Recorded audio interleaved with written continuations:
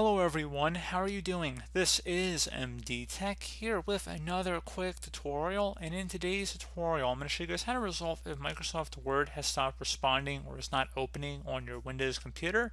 So this could definitely be a frustrating issue, and in today's tutorial I'm going to show you guys how to hopefully go about resolving it without too much of a hassle. And we're going to go ahead and jump straight into it, and we're going to start by opening up the Start menu. Type in Control Panel. Best match should come back with Control Panel listed directly above App, so go ahead and just left click on that. Set your view by to large icons, and then select the Programs and Features section, so go ahead and just left click on that. And now you want to select Microsoft Office from this list and select the Change button. If you receive a user account control prompt, select Yes. It's going to ask how would you like to repair your Office programs. So there's two options here: the Quick Repair, which fixes most issues quickly without the need for an internet connection, and then Online Repair, which fixes all issues but takes a little longer and requires internet connection throughout. You can select this option if you are still having problems after a quick repair. From experience, the Online Repair can take quite a bit of time, so we're going to just select the Quick Repair for today's tutorial. It'll be easier to demonstrate in the short format of my videos, and we're going to go select Repair. It's going to say ready to start Quick Repair. Shouldn't take long, but you won't be able to use any of your Office programs until we're done.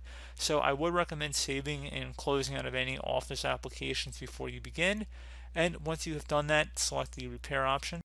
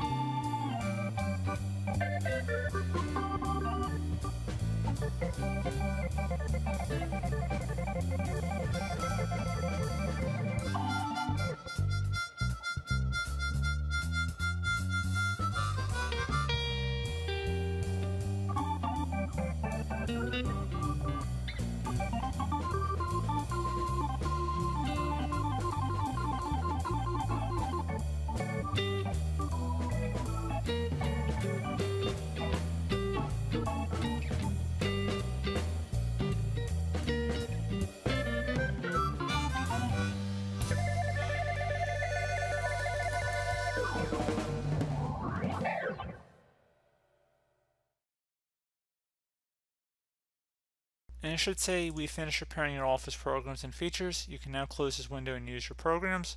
Would suggest closing out of there. I would also suggest restarting your computer and then attempt to launch the Office application suite, and hopefully your problem will have been resolved at that point.